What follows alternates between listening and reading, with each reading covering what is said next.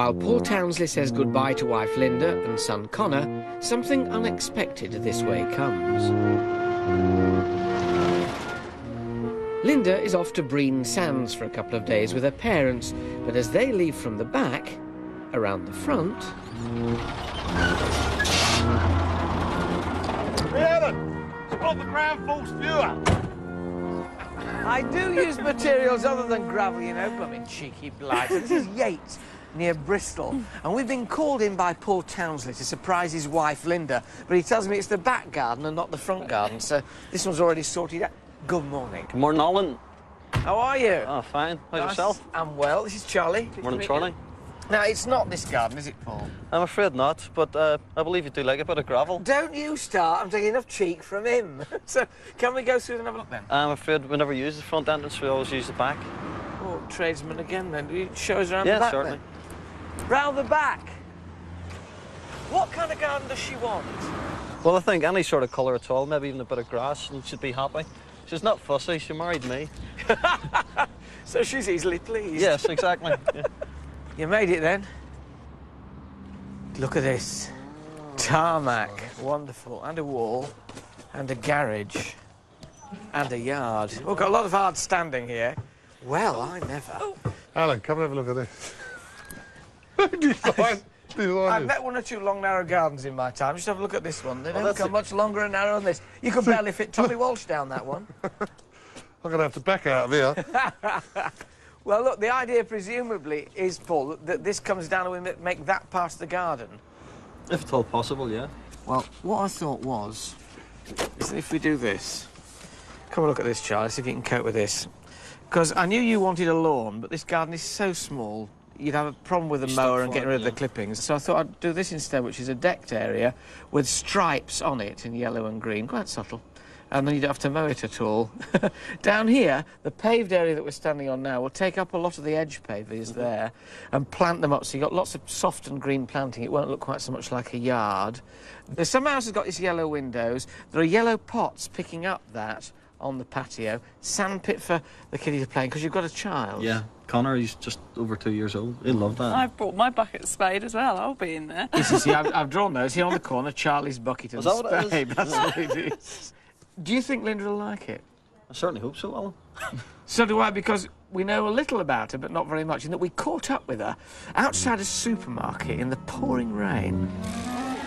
Our researchers spent most of the day travelling to get these shots, but Linda wasn't too keen on being filmed. I felt like filming for a pilot BBC programme. Could you just spare us a second of your time? Yeah. Get out here, you. We're just talking to people with children in the area about, you know, if there's anything that you think, you know, the area could improve on. Yes. Makeup artists. No, come on. No, sorry. Okay. Shy sort of girl, isn't she? Yes. We didn't see a lot of her. No, not at all, no. So what's her reaction like to come be when she comes back and finds the camera crew in the garden taking over the entire place? She'll be very shocked. She'll come outside the back door, will She's she? not going to hide in there. Well, I'll have to drag her out if I have to. First thing to do, I reckon, really now, is to start clearing and, what, get this wall down? Yeah, well, you and Charlie can get on with that. I'm a bit concerned about this summer house, because such short notice to try and get one. They've got an ex-display model in a place up in, where is it, Caversham or something? Keynsham. Keynsham, yeah. Keynsham? Yeah, Do you not know Keynsham? No. Horace Bachelor. Keynsham. K-E-Y... No, never mind, you're too young, aren't you? Pea producer. No. Pools coupon. Right. Radio Luxembourg. Right, look, will you get that sorted and we'll get on with Will it? you show me how to get there? Certainly. You tell me directions, Absolutely. Yeah? Right. It's one thing to have heard of Keynsham, it's quite another to find it. It seems that in these parts, road signs removed in the war to confuse the enemy have never returned.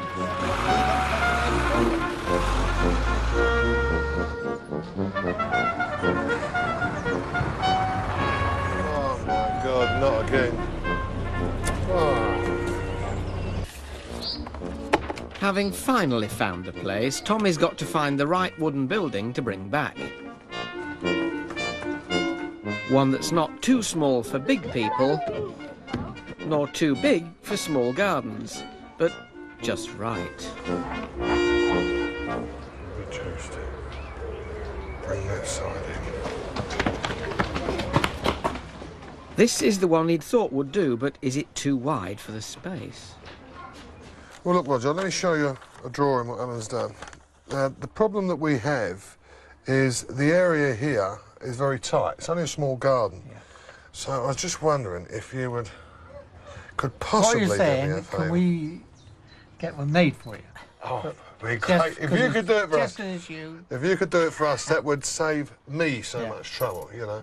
Well, I'll leave it in your hands, yeah? Yeah, we'll definitely Lovely. do that for you. Meanwhile, we're passing the point of no return in Paul's garden.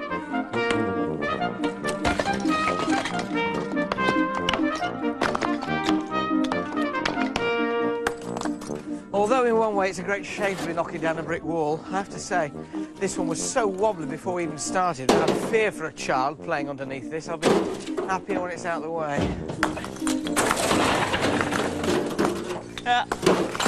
Well, you could have put it in the skip.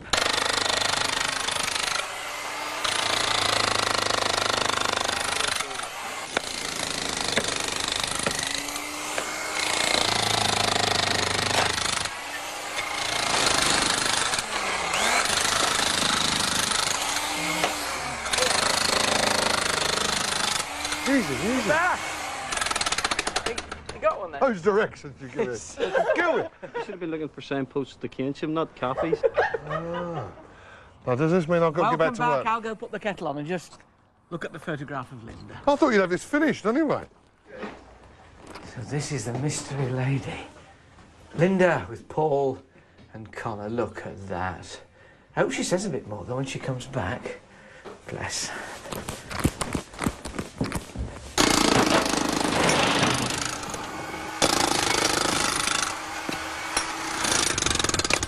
I'm relieved this has come down. You should have seen the state of it when I was putting it apart. It's wobbly as anything. Dead dangerous. I wish you hadn't bashed it with a sledgehammer. I want to try and salvage a few more of these because I've got to build a pier and everything, or maybe even continue the wall this way if we get time. Well, you won't have time. We've got a deck to build here. We've got those slabs to take up, all the infill to go on there, and this pavilion thing to put up. There's no way in 2 days that you can build a brick wall and do all that. Are you daring me? Is that a challenge? If you want to build this brick wall, and I would be delighted to see a brick wall, you must do it last. Because then, if you get all that done, the brick wall will be finished, it's fine. But if you are behind that summer house building that brick wall when Linda comes back, then it's your fault. On condition that you don't keep coming up and making smart remarks with the watch. Right. Ladies and gentlemen, you are a witness. It is at 10 minutes past 11 on day one. Between now and 5 o'clock tomorrow, I will not say a word to this man about time, not one word. But if tomorrow at 5 o'clock you are behind this summer house bricklaying, don't say I didn't tell you so. And if he pokes his finger at me one more time, I'm going to bite it clean off to the knuckle.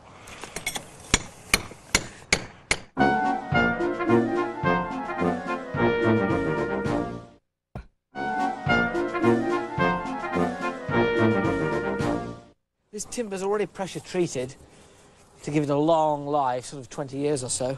And this water-based preservative that goes on top of it helps it even more. So it's pretty durable by the time you're finished, and a lovely shade of daffodil yellow. But I haven't mentioned the time. Ah. No, I told him I wasn't going to mention the time.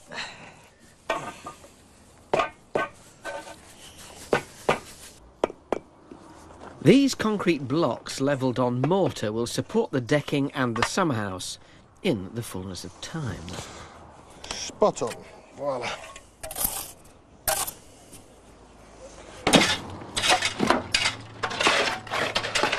It's 3:05.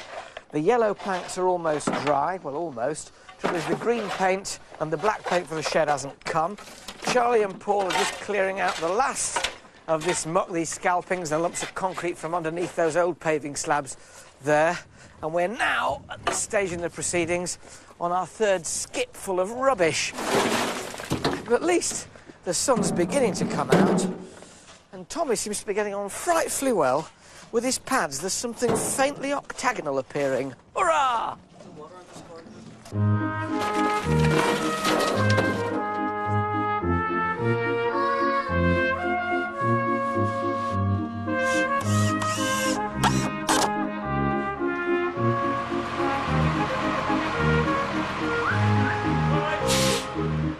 True to his word, Roger Sampson had our gazebo built and delivered in record time. Now all we have to do is paint all the bits and work out how to put it all together.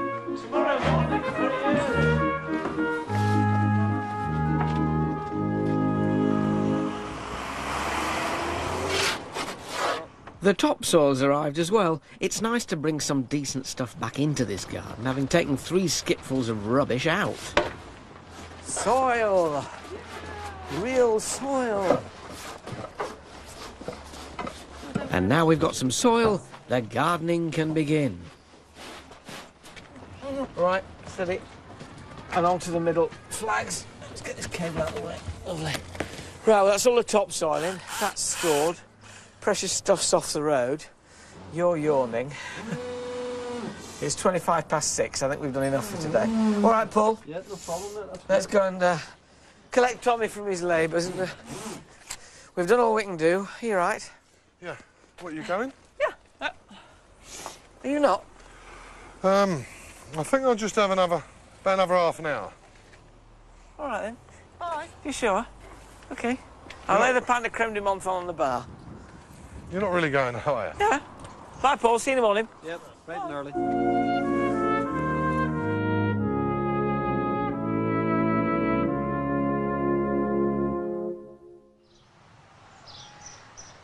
Day 2. Will Tommy win his challenge to build a wall as well as completing the decking, gazebo, sandpit and anything else that I can think of before Linda gets back from the seaside at 5 o'clock? As I said yesterday, I won't mention the time at all. I won't mention the time. I will not mention it.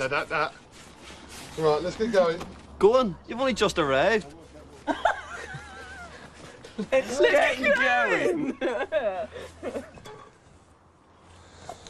If you're going to build walls in the garden yourself, it's best to set them out dry. That way you can work out the bond and how many you need exactly. And I've worked out the sum up here.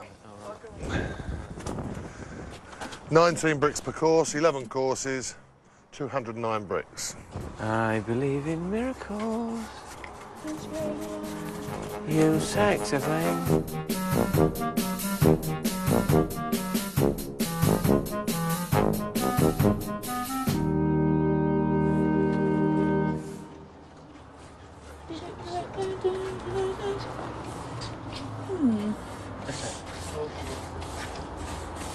So, Alan, what's going to happen tonight? Hopefully what's going to happen tonight is we're going to finish this garden. That's the first thing. Second thing is that when Linda comes back, you've not got to let her come round the back, if that's the way she normally comes in, but get us through the front of the house. So the first thing she sees when she opens the back door is wham, straight into here. So does she know what ground force is? No, she won't have a clue. What? She didn't watch it on the telly then? No, I'm afraid that I was guilty of that. So you wrote off, obviously unbeknown to her, but she's no idea that we exist even? No. Does she know who I am? Yes, I should probably think you're Jeremy Beadle. There's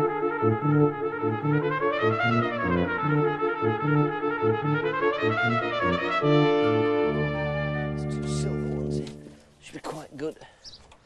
This is the bit that we like best, really, because it's sort of proper gardening starts now. And the fortunate thing is, I'll say it when she's not listening, is that we tend to have similar tastes in what we like next to what, which is fortunate, because if we didn't, it'd be like husband and wife who didn't get on.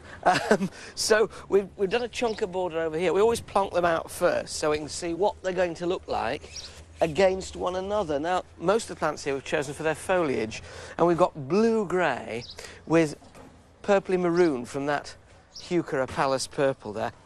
Lady's mantle, which is soft green and holds globules of moisture like quicksilver, and blue-grey fescue grass.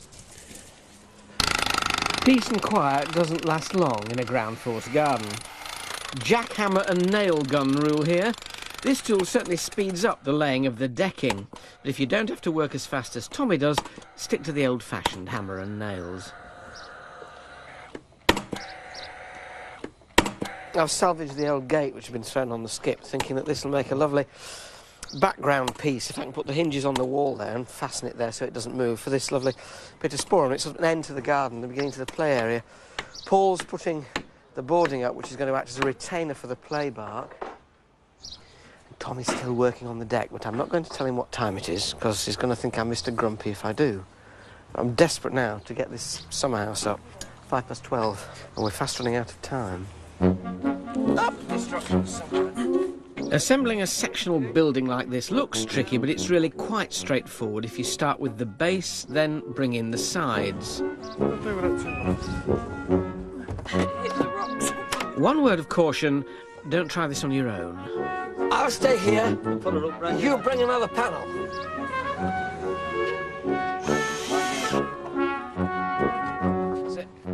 As all the pieces are screwed together, the structure becomes more rigid. See? That's it. All go. Just leave me at the back. OK, if you insist. All right. Fingers. Yeah, gently. We've got to swing on the rafters. You got that? Gently, steady. Whoa. Stop! No, it needs to come forward. It goes inside. It goes over the edge. Right. Yes. I think we're there.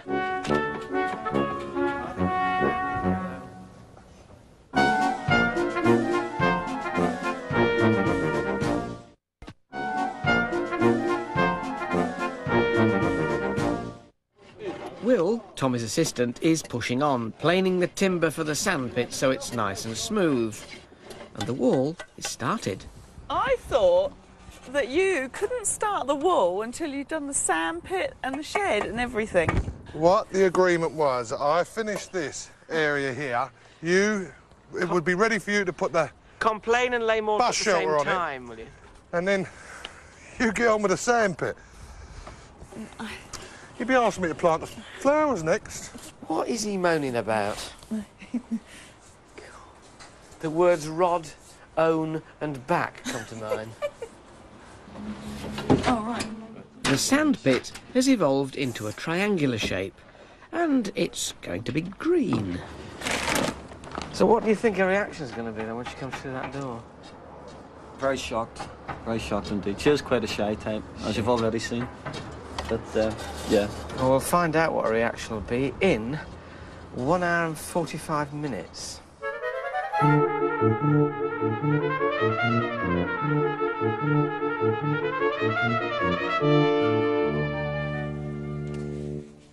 This is weed-suppressing membrane, but we're mainly using it here to stop Connor from digging through the playbark, or the sandpit, into the grotty ground below. That was Linda on the phone. She's actually back in Bristol at the minute. She's over in Longwell Green with her mum and dad, and she might be doing a bit of shopping. So there's a chance that she might be back within an hour. Which will be 25 to 5. Yes. There's a chance she might be back, but we know if she's definitely coming. I've told her mum and dad to keep her out till 5, so... Yeah. So they think they can do that? I hope so.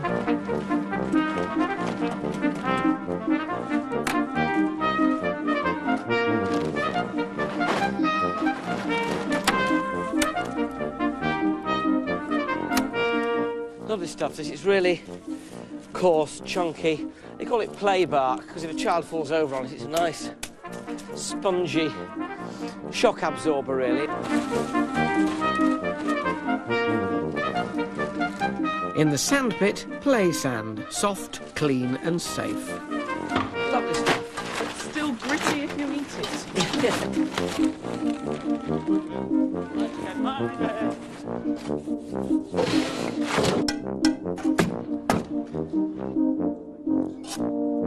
Tommy, how you doing? We've assigned our chairs yet?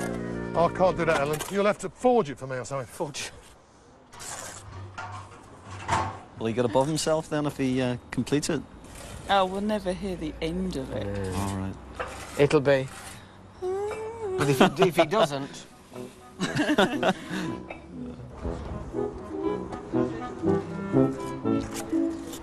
on, they're just indicated pulled up outside the front door. Tommy, she's here. Close your gate and get behind it. A little bit of a state of the back garden there. Yeah, I think you better have a look at it. What's this? Come on, have a look. Linda, your husband said he needed his garden transforming for you, but you got a sandpit for Connor. The sandpit for Connor. Oh, that's lovely. Isn't that nice? So you won't really be knocking down a wall upstairs then? I'm a liar. Is that why It's you've been nightmare trying shopping to all keep a day? secret from you. Have a seat. Great difficulty. I just hope I don't kill all these plants. You won't. All you have to do is make sure they don't get dry. I've washed my hands of it. He's in charge. He did the watering. He's the lad. All you have to do is enjoy it. Thank you. She's a bit bewildered. Yesterday morning's backyard has become this afternoon's child-friendly garden. Now there are two areas, one for play and one for plants. I'm just worried I'm going to kill the plants because I don't have green fingers. You won't kill the plants. I'll leave full instructions as to what to do. And they're all very easy. Yeah, you tap it. Hooray! Sandpit christened. Right, that's enough. Well, from the sandpit, from all of those of us on sand force or ground force, till next time, bye-bye. Cheers! Cheers.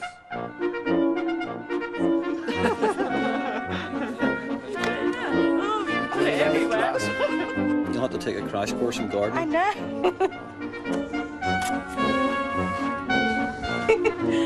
Oh, are you going to have some champagne? Well, enjoy it. Thanks very much. Thank you. Pleasure. Cheers. Cheers.